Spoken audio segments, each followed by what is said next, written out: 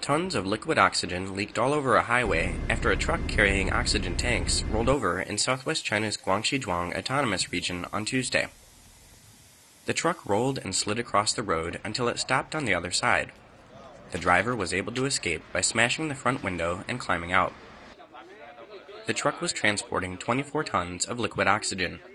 White gas could still be seen leaking into the air when rescuers arrived. Though inflammable, liquid oxygen can still cause combustion. Firefighters had to spray water at the truck to dilute it.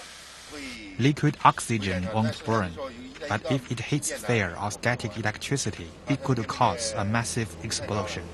It took over 6 hours to clean up the mess and allow traffic to resume.